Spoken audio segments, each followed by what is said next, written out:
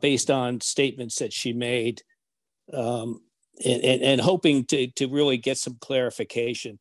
The one statement that you made in your presentation was that Annie says, since we're using that name, and Woodmont had intervened in this case. And in fact, Mr. Buzak made a similar statement a moment ago.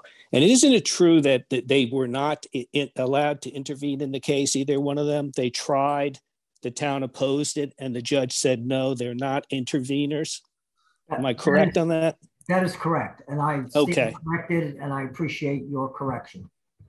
And then next, Ms. McManus, you made a statement that to the effect that in a builder's remedy case, no one ever makes out better than the demands that the builder wants.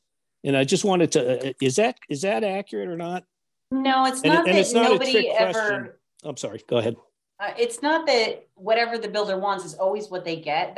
That was not my statement. My statement is that builders remedy litigation, successful ones, this is not a quote, but what I essentially said was successful builders remedy litigations result in developments that are bigger, more intense, and perhaps a different use than what the municipality had envisioned for the site. Okay. So the developer might want, I'm sorry. No, go ahead, Beth. Finish up.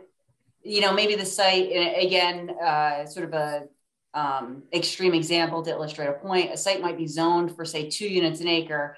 If a developer proceeds with a builder's remedy and asks for 100 units an acre, I think it's unlikely they're going to be successful to get 100 units an acre, but I can tell you it's going to be more than 2 units an acre. Okay. And for instance, Cranford I'm sorry, Mr. Cosgrove, if I may just go ahead, supplement please. what Beth had said. The other aspect of a builder's remedy lawsuit is that essentially the burden of proof shifts. That is, once a builder's remedy lawsuit is filed, the burden shifts to the township or the municipality to persuade the court that this site and the proposal for the site is unsuitable for that site.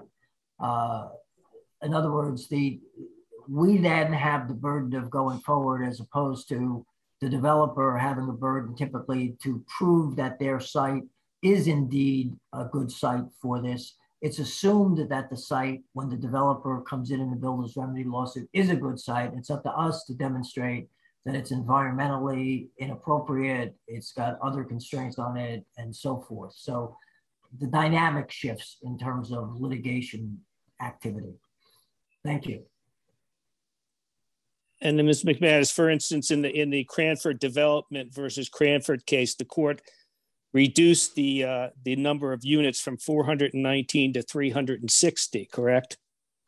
I don't know that case. I don't know that case specifically. Okay.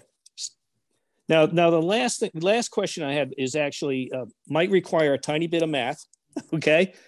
Because the former mayor brought up a comment about there being no housing project in the Short Hills train station area.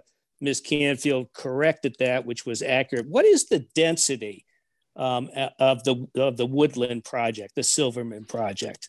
It's over 40 units an acre, isn't it? The density?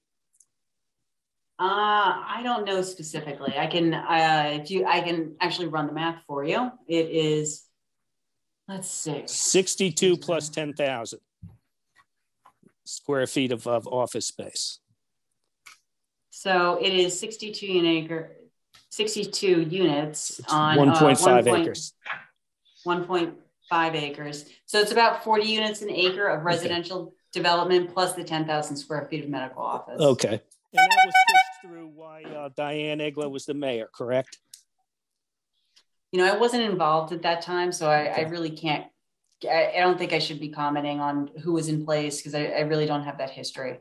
I agree, and I appreciate that. I think let's keep this focused on the application hand, not a sorry. I just have to say, because twice it's been brought up, the Silverman.